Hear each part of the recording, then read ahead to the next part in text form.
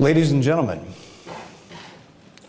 we have detected gravitational waves. We did it.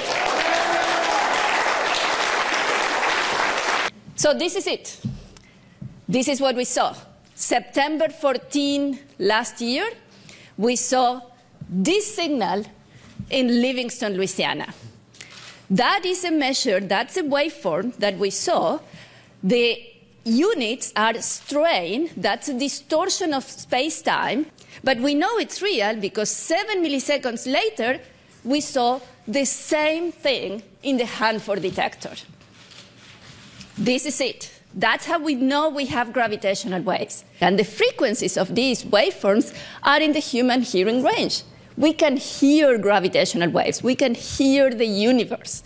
That's one of the beautiful things about this. We are not only going to be seeing the universe, we are going to be listening to it.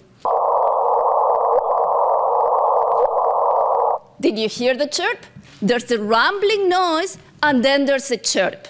But this is just the beginning. This is the first of many to come. Now that we have detectors to able to detect these systems, now that we know that binary black holes are out there, we'll begin listening to the universe.